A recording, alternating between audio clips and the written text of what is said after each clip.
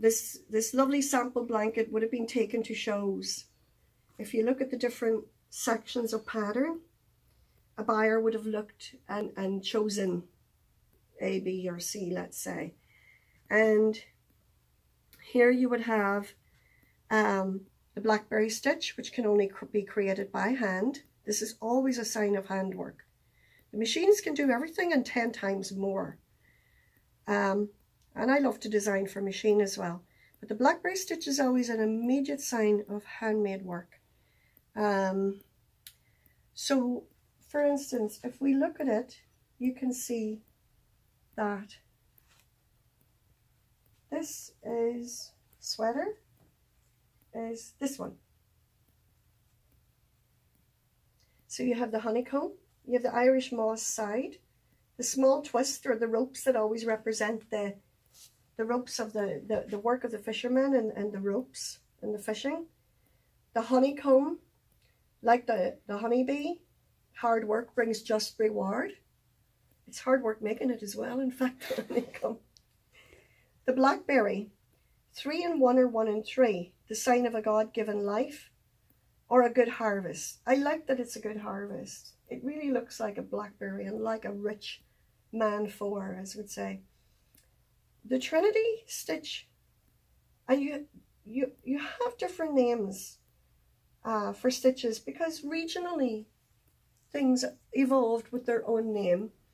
The Trinity stitch, because you make one stitch out of 3 and you make 3 stitches into 1, and that is the process all continually, 1 in 3, 3 in 1, so it's seen as the Holy Trinity.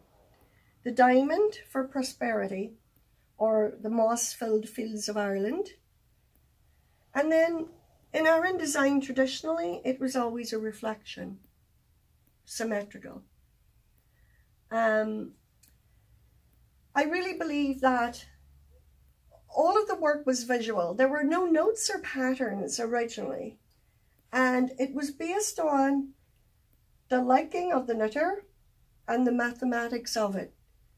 For instance, for a big husband or son, maybe 3 diamonds would have been put in, or there would have been a balance. And also personal preference.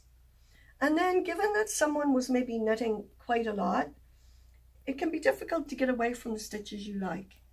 So if you like doing the blackberry or the diamond, and so patterns would have been associated with people in that maybe you saw a young fellow at mass and you'd think, well, he's Maggie Burke's son, because you'd have a recognition. People would have been very visually aware of the patterns on the Aran.